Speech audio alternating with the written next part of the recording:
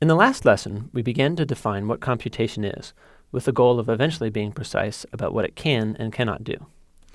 We said that the input to any computation can be expressed as a string, and we assumed that whatever the instructions there were for turning input into output, that these too could be expressed as a string.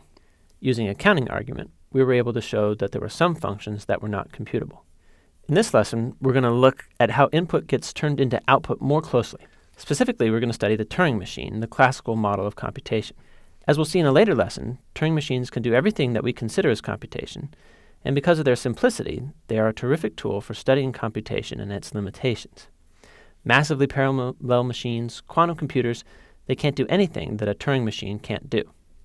Turing machines were never intended to be practical, but nevertheless, several have been built for illustrative purposes, including this one from Mike Davey. The input to the machine is a tape onto which the string input has been written. Using a read-write head, the machine turns input into output through a series of steps. At each step, a decision is made about whether and what to write to the tape, and whether to move it to the right or to the left. This decision is based on exactly two things: the current symbol under the read-write head, and something called the machine state, which also gets updated as the symbol is written. That's it. The machine stops when it reaches one of two halting states, named accept and reject. Usually, we're interested in which of these two states the machine halts in. Though when we want to compute functions from strings to strings, then we pay attention to the tape contents instead. It's a very interesting historical note that in Alan Turing's 1936 paper, in which he first proposed this model, the inspiration does not seem to come from any thought of an electromechanical device, but rather from the experience of doing computations on paper. In section 9, he starts from the idea of a person, who he calls the computer, working with pen and paper, and then argues that his proposed machine can do what this person does. So here I am, a computer, with my pen and paper, and we'll follow Turing's argument that his machine can do what I can. Let's take an example. He's talking about computable numbers, so I'll compute a very simple number, Alan Turing's age when he wrote the paper. So we'll take 1936 minus 1912, which is equal to 24. He argues that any calculation like this can be done on a grid, like a child's arithmetic book, he says.